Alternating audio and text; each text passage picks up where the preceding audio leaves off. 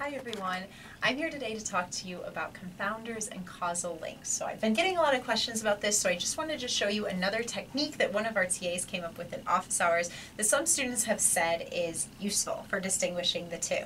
So first of all, I just want to say that confounders do only occur in observational studies. Randomized controlled experiments do not have confounders, so we're going to specifically do an example of an observational study. And this one is about sunscreen and skin cancer. So I read an article a couple years ago, and it basically said that people who wear sunscreen are more likely to get skin cancer. And right away I thought, that sounds kind of strange. What is going on? I knew it was an observational study. They weren't assigning anyone to wear sunscreen. They were just observing something that people naturally did.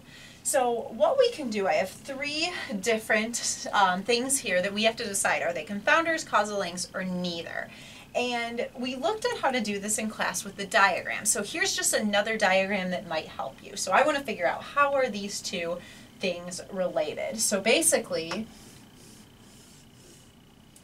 I'm going to put each of these in this box and then kind of decide which way the arrows go. So instead of trying to predetermine which diagrams these go into, I'm just going to make my own. So with age, if I put age in here, it says that older people are more likely to get skin cancer.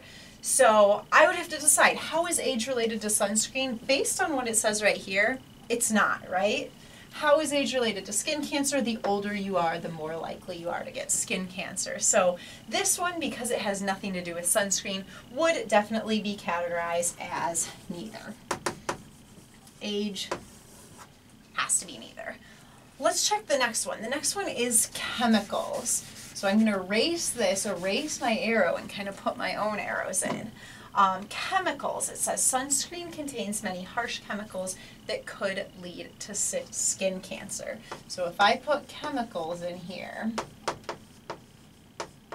chemicals in my box, I want to know, are the chemicals leading to people wearing sunscreen, or do people wear sunscreen and then get exposed to the chemicals? That's what's happening, right? It's the sunscreen, you put it on, you're exposed to the chemicals.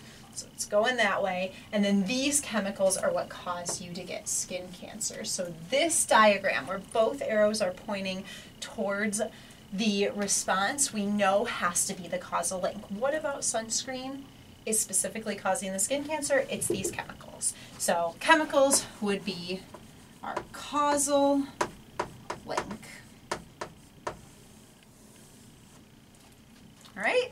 Last one is fair skin.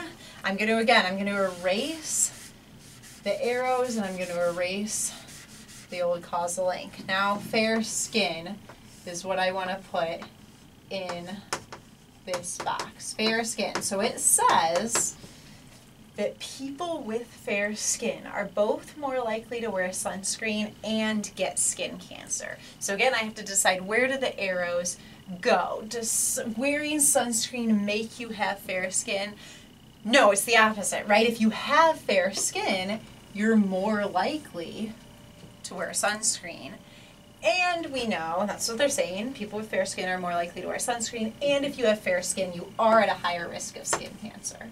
So see how on this one, the arrows point in opposite directions. This has to be the confounder.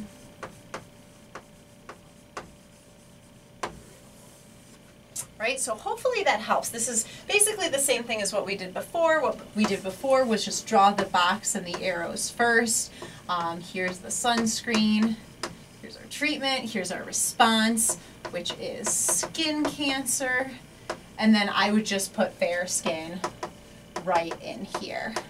So fair skin is associated, if you have fair skin, you're more likely to wear sunscreen, and if you have fair skin, you're more likely to get skin cancer. So whichever way works for you is totally fine. I just wanted to make sure that everybody saw this, just in case you were having any problems. So I'll see you guys next week in class.